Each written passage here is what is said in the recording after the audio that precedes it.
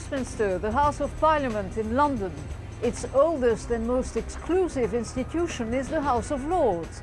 Here, for centuries and generations, members of the British landed aristocracy have been holding on to their pomp, duties and privileges.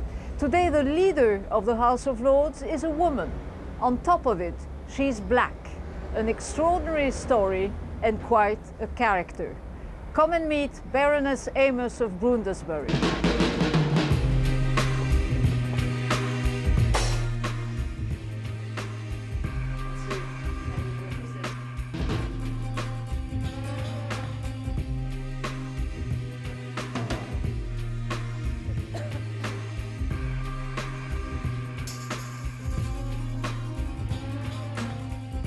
How does it feel to be called a baroness? I find it very strange, and I still try to persuade people to call me Valerie, actually. I feel more comfortable with it, but obviously it's my title.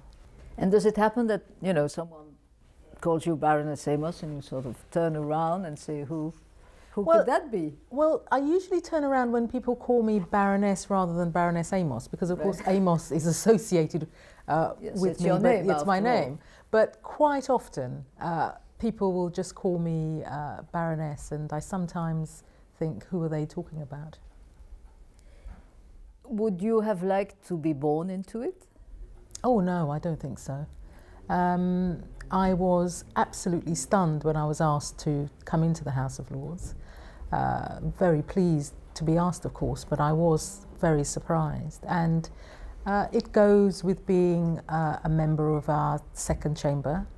But I came here to work for a Labour government, and that was part of the package. And so now you're the leader of the House of Lords. What does the job consist of? I'm always being asked that. There are many different parts to it. As leader of the House of Lords, I'm leader of the whole House, and so it's not just being the leader of the government benches, which is a big part of it, and working on the business management and trying to ensure that the government gets its legislation through this House. It's also about representing the interests of this House in Parliament as a whole. After all, we are a second chamber. We are not the elected chamber. The House of Commons absolutely takes precedence. But there are times when this House feels that it needs to stand up for itself in Parliament, and I have quite a difficult balancing act in terms of my responsibilities as a government minister and leader of government business, and balancing that with the expectations that the public and people have of what they would like their second chamber to do. Everything in this House is done by agreement and by consensus.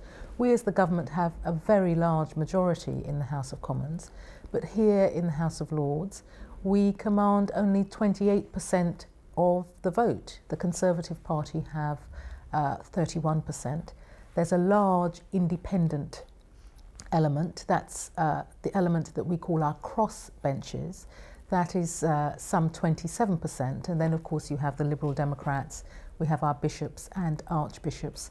So the government here in the House of Lords has to work with the other parties, with the independents, to work to reach consensus on a whole range of issues. So my job, I suppose, is it's business management, it's relationship and consensus building, sometimes being quite tough about what the government expects. But most often it's about working with people to reach consensus. And of course exercising your charm to achieve that purpose. Well, I hope so. I'm someone, I hope that one of the reasons that the Prime Minister chose me for this job is because I'm very committed to consensus building. There are a couple of other things that I have to do as well in this job. I speak on Northern Ireland issues here in the House of Lords. We have no minister for Northern Ireland. That's a new area for me, and I've been learning about that over the last few weeks. I continue to speak on development issues, which is a historic interest of mine, and of course I came here immediately after being Secretary of State for International Development. And I'm also called Lord President of the Council. That's another part of my job, which means that I preside over Privy Council meetings, which are held with the Queen on a monthly basis. And I also oversee the work of the Privy Council, which is a small office in government. How old an institution is this particular one, the House of Lords? Oh, it goes back centuries, and it's absolutely steeped in tradition. And that's one of the reasons why it is so difficult to reach consensus on the kind of change that we as a country would like to see with respect to the House of Lords. There has been some kind of gathering of nobles or lords to advise the king. This is before we had queens, going back centuries, and that tradition has evolved over many years. We then, of course, had the situation where you had the arguments with respect to which chamber had primacy in Parliament. The very famous situation of Parliament, in that sense the House of Commons and the King, with respect to Charles I, which resulted in Charles I being beheaded, which completely changed the balance of power between the monarchy and Parliament. You're not the first woman to actually hold that position. I think as leader, no, I'm the third. The third yes. leader. But you're certainly the first black woman. I'm the first black woman, yes. So how do the Lords, how have they reacted? Because this is certainly the most, by all standards, the most conservative institution in the kingdom. It's a very, very conservative institution, and by that I don't mean in a party political sense, but I mean in the sense of being in a sociological sense, being very proud of its history and tradition and culture, and very mindful of that in terms of looking to the future and really trying as an institution to balance that tradition and culture with elements of modernisation. And I think that's a very difficult thing for us here in the House of Lords, because it's also about the weight of power between the House of Commons and the House of Lords. In terms of how am I treated and how have I been treated since I've been here, I've been treated with a huge amount of respect. I think I have a lot of support. And in general, I'm treated very well. But at the same time, you are here because the Prime Minister, Tony Blair, is conducting a very radical reform, putting an end to the hereditary system and appointing only life peers.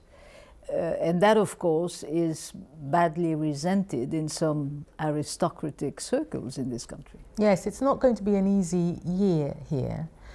We went through the first part of this process in 1999. When this government came into power, when we came into power in 1997, we had a very clear commitment to get rid of the hereditary principle from the House of Lords. Why? Because we felt that purely as a result of an accident of birth, it did not make you into a good legislator. It wasn't. It's not because you have 16 generations of landowners. It wasn't about the individuals, but about the principle. One of the difficulties that there has been in terms of trying to achieve reform of the House of Lords over the last 100 years, really, has been that it's been very difficult to reach agreement as to what that reform should look like. So we were very clear when we came into power in 1997 that the first priority for us was to make the break in terms of the hereditary principle, and to look at the same time, or after that, if you like, as to what should replace it, because previous attempts to reform had always founded on this one thing. So we wanted to separate that. We then did a deal because the government was being told that all of its programmes and all of its legislation here in this House would be subjected to delays if we did not do some kind of deal. And we did a deal, and we retained some 92 hereditary peers. In the meantime, since 1999, we've been working to try and find a way through this. So the majority of the hereditary peers went. When I came into this house in 1997, there were 750 hereditary peers. And this house, there were over 1,300 people who had the right to sit here. So as a second chamber, the size was too large. We had a huge number of hereditary peers. So we've gone down to having a house of some 670. And not only waiting for them to pass away, which would have been another way. Yes, because you come into this house for life. Life peers come in for life. We have tried to reach a degree of consensus on where do we go next, and we have not managed to find that. This house voted overwhelmingly for a fully appointed second chamber by 3-1. The House of Commons couldn't agree on any of the options that were put to them with respect to what should the second chamber look like. So the government has said, well, let's finish this bit of the reform with respect to the hereditary principle. Let's establish a statutory appointments commission reporting to Parliament, which will be responsible for the timing of appointments to this house and for the number of appointments that are made to this house on an annual basis. That is normally determined by the Prime Minister. And let's think again about what might come after that. So that's where we're at. So it's a very British problem and a very British approach. It's a very British problem, and it's a very British solution, yes. What is the most difficult aspect of your day-to-day activities here? What is the most surprising for you every time you walk into this grandiose building? I think the most surprising thing for me is that a government with such a large majority in the House of Commons continually has to negotiate and find ways round getting its programme here in the second chamber. It's the way that this House will say that's how it's always operated. But the reality is that you have had successive years of Conservative government, and you had an automatic inbuilt Conservative majority. So we have a job to do. We have to explain to the British public that what they see in terms of the relationship between the House of Lords and the House of Commons is partly about politics, and it's about very serious politics, that the issues that are now being talked about in terms of reform of the House of Lords, and that in moving to a fully appointed chamber, what we're trying to do is to have a second chamber that simply does what the Commons tells it.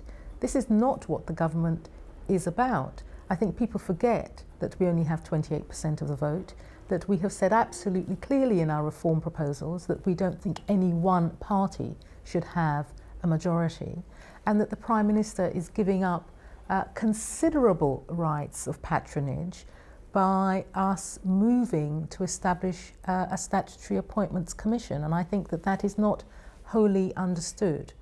So I think we need to convince our public about the important role that the House of Lords plays in revising and scrutinising legislation, but also that the House of Commons is the principal chamber. It is the chamber that has elected representatives.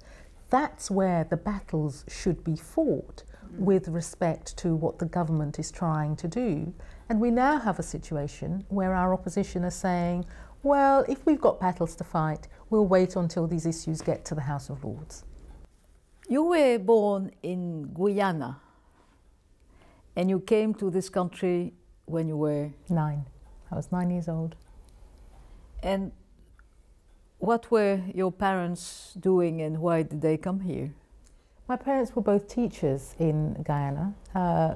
There are 3 of us. I'm the eldest. I have a sister and a brother. And I think my parents were very conscious at the time that we were growing up in Guyana in the late 50s and early 60s that there was no university in Guyana at that time. They had big aspirations for their children, and unless we all got scholarships to universities either in the West Indies or the United Kingdom or the United States, I think they were conscious that they would not be able to afford to pay for us to come to university. That was part of the thinking. My father came to this country in 1961. He came to pursue a degree.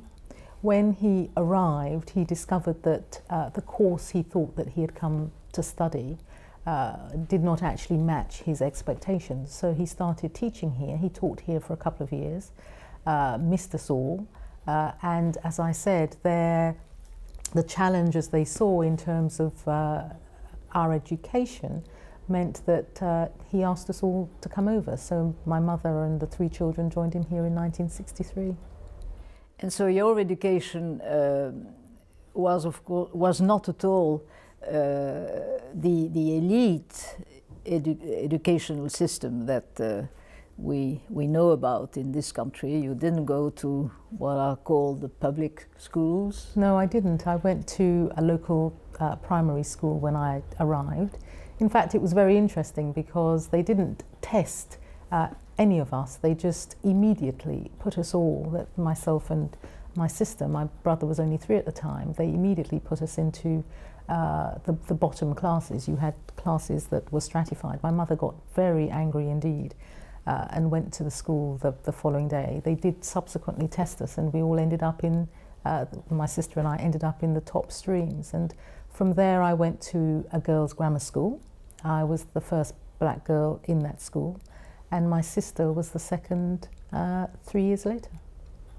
And then you went on to university, but again, not to Oxford or Cambridge? No, I went to Warwick. I studied sociology there. One of the reasons I chose Warwick was because their sociology degree was very different. You could study the sociology of developing countries, you could do the sociology of race relations and women's issues, sociology of education, and I had a marvellous 3 years there. It was a time that was very important for students across the world. The early 1970s, I was very involved in campaigning on a whole number of social justice and equality issues. So you were already quite politicized? I was very politicized. My family, we always talked. We were always encouraged to have a view, to argue with our parents about what was happening in the world, and always to have an international sense, if you like, to think about what was happening in other parts of the world, in the Caribbean, South America, in Africa, what was happening more widely. When and how did you first experience racism? Was it during your school years? Was it later, when you went into local government issues? That's quite a difficult question to answer, and I'll tell you why. It's partly because, as I said, I was the first black girl in the girls' school that I went to. We grew up in an area where there weren't many black people, so although there were incidents that occurred when I was a child, for example, when my parents bought their very first house, there was one family on the street where the parents tried to get a petition going because they didn't want a black family moving in. But the other families on the street wouldn't sign it. So it was a kind of double-edged thing. There was support on one side, whilst at the same time there were attempts to exclude us. I'm very conscious of instances when I was growing up where I was very conscious of being different.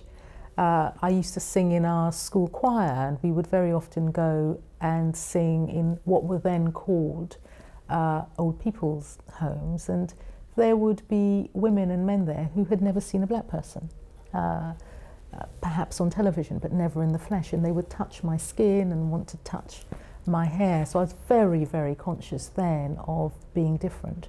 In terms of what I would call very serious racist incidents, there was one when I was at university when my sister and a friend of mine, it was just before I did my finals, we were subjected to a racist attack in a little village very close to Warwick, which is physical attack? Physical attack, yes. We were pelted with bottles, and they tried to fight with us, and we managed to get away because it just so happened that a bus came around the corner and we jumped on the bus. But it was horrible because I had never been physically attacked in that way. And I've been spat at on the streets of London, but this is a long time ago. I'm sure a very long time ago, and almost like another life. Yes, almost like that. I mean, Britain has changed, I think, out of all recognition. The kind of food that is now available, the diversity that you see in many of London's cities. That is not to say that black communities, ethnic minority communities, don't experience difficulties. We have our share of that here in the UK. And you feel you're very much the representative of such communities, having come up so high in the social and power ladder? It's very hard to say that I'm the representative of those communities. I don't see myself in that way. I'm not an elected politician. But having said that, I'm someone that has fought for justice and equality all my life. And I bring that experience with me. And I want to use that experience in the part that I play in public life. So I would never say that I was representative of ethnic minority communities in Britain. I think that would be a presumptuous thing to say. But I do hope that the experiences that I have had and the things that people talk to me about, which have shaped their experiences, I want to bring those to the work that I do. I think the other side of it, and I found this very difficult to deal with for a very long time, is that as you move your way through public life and become more visible, because there are so few of us, there is a sense in which people see you as a role model. And I found that quite difficult initially, because it's not how I saw myself or how I thought about myself. But it is very important that people feel that they can connect with you. I try to have young people come and shadow me. I get lots and lots of requests to speak to schools, to speak to ethnic minority and community organisations. I couldn't possibly do the majority of them, but I do try to do them to show people that I remain concerned and connected with what they're thinking and feeling. But the very first day that you actually sat as the leader of the House of Lords, or maybe the very first day that you sat in a cabinet meeting as a member of Tony Blair's government, did you actually remember that day where you were spat at? No, I didn't actually. I didn't, although I do have to say that subsequently, and part of the reason that I didn't make those immediate connections is when I was first made a member of the Cabinet in May and became Secretary of State for International Development, it was such a shock and a surprise. I think it took me a few days to actually recover my balance of equilibrium. And that's for a number of reasons. One is that as a member of the House of Lords, as a member of the unelected chamber, it had never crossed my mind that I would end up in the Cabinet being the Secretary of State for International Development, which is a job which covered all the things that I cared about. So I spent a couple of days just actually realising it was true, I think, and getting used to the idea. And it was very interesting to me that a number of people came up to me to tell me that I had made history, and this had happened before. When I first came into the House in 1997, I came in at the same time as Patricia Scotland. She and I were the first black women to come into the House of Lords, but I was actually introduced just before her. There's a ceremony that you go through when you arrive. So I made history in that sense. The first time I got up to speak at the dispatch box as speaking on behalf of the government again, as the first black woman to do that in the House of Lords. And these things were brought to my attention by other people, because you didn't react, you didn't sort of say, wow.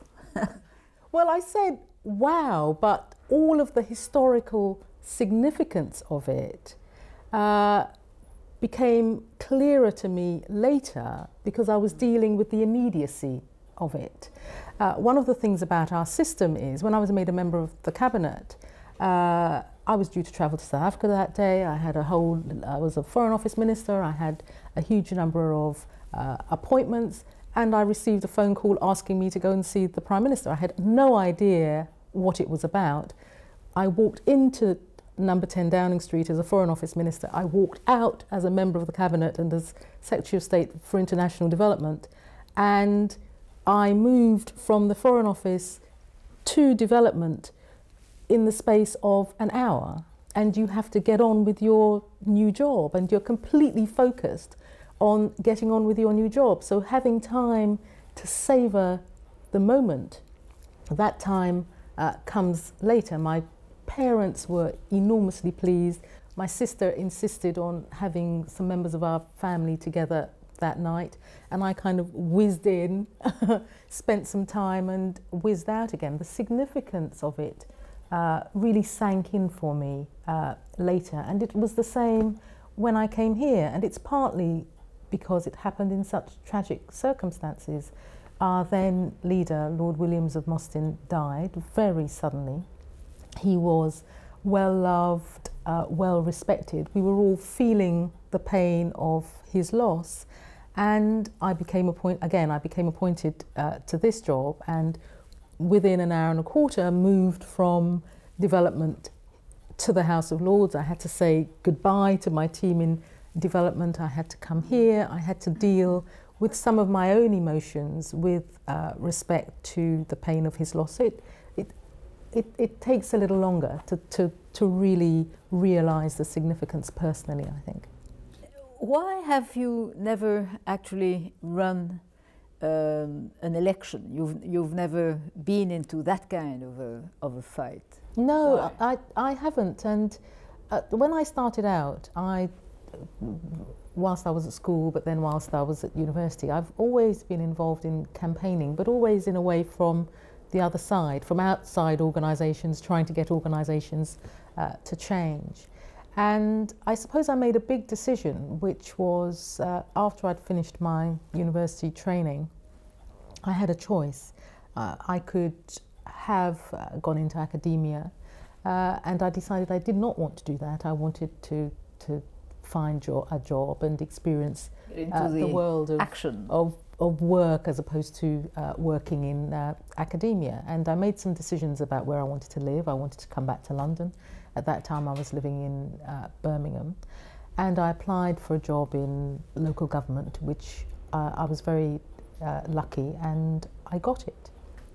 And I continued in a way my campaigning, because in working in local government, I was working initially as a race relations advisor, trying to get the organisation to change and take on board race equality issues, although I was a member of staff. And then I was a women's equality advisor. And at that point, I had no kind of sense that I wanted to become either a local councillor or But you've always been a Labour yes, and militant. I've always been involved in working and fighting for justice and equality, but somehow the thought of running for Parliament didn't really cross my mind. And didn't they come to you? I mean, all these people who run the Labour Party, you know, looking at a very bright, successful, young, I was approached. black I was woman. approached later, before the 1997 election, as to whether or not I wanted to become a prospective parliamentary candidate, and I said no. Why? Again, because I thought that I could achieve more by trying to push the system from outside, if you like. Well, then when the opportunity came in 1997 to come in as a working peer, I thought about it. But how did that come to you? You got a telephone call from the Prime Minister? I got a telephone call, not from the Prime Minister, from the Prime Minister's office. I was actually in South Africa. At that time I was doing a lot of work in South Africa with the South African government, and I was in Johannesburg, and I got a message that someone in number 10 wanted to speak to me, and I assumed that it was about the possibility of my knowing people who perhaps could be considered for various roles. I had no thought in my mind that it was about me, and yet that's precisely what. And that's precisely what it was about. I was asked that. I was told the Prime Minister wanted to know if I'd be prepared to come into the House of Lords. I asked how much time I had to think about it, and they said I had the weekend. And I thought long and hard about it, and decided that, for a number of reasons, one, that there weren't any black women here. I knew it would be difficult trying to juggle my work and being here, but also that there were some important things that this government was committed to, for example, on human rights, which I could make a contribution to from the back You never benches. felt you could be used as a sort of token representative, a sort of symbol of what the Labour government wants to portray? The image that it wants to portray. I've never thought that, and it's quite difficult, actually, because when I look back over my career, there have been a number of places when I have been the first one. And what I always say to people is that somebody has to be first. Someone has to do it. And I'm not going to have a label stuck on me, which is that because I'm the first, you're not going to feel guilty about it. I am some kind of token, and I'm not going to feel guilty about it. I know I'm someone who, I know I've worked hard in my career. I know that there are some things that I do well, and at no stage have I ever thought that I was being asked to do something in a tokenistic way. Now, you could say that that's overconfident, but that's how I have felt, and I think that quite often, if you're a woman, if you're a black person, you're made to feel that somehow you don't deserve what you have because you're the first or you're one of a few. I think we shouldn't be looking to the people. We should be looking to our systems, which aren't necessarily flexible enough and aren't open enough to allow diversity to emerge. So I see it in quite a different way. How many representatives of minority groups are there here in the British Parliament? House of Commons, House of Lords? Well, here in the House of Lords, we don't keep the figures in terms of ethnic minority representation. About 16%, just under 17% actually, of the number of people in the House of Lords are women. So it's not very large. In the House of Commons, in terms of women's representation, we've seen it fall slightly. It was at a high in 1997, where Labour managed to get 101 women MPs, and then there were some from the other parties too, in a parliament of over 650. But the trend is declining. But the trend is declining. In terms of ethnic minority representation, we have, I mean, here in the House of Lords, we have a Muslim woman and a Muslim man on our benches, on the Labour benches. We have peers whose backgrounds are in India, Bangladesh, Pakistan, but these are all single figures. They're not, we're not in any way a critical mass, and the same applies in the House of Commons. So we have a lot of work to do to reflect the greater diversity of Britain in our political institutions. But you feel that in comparison to other European countries, Britain is going in the right direction, or it's lagging behind?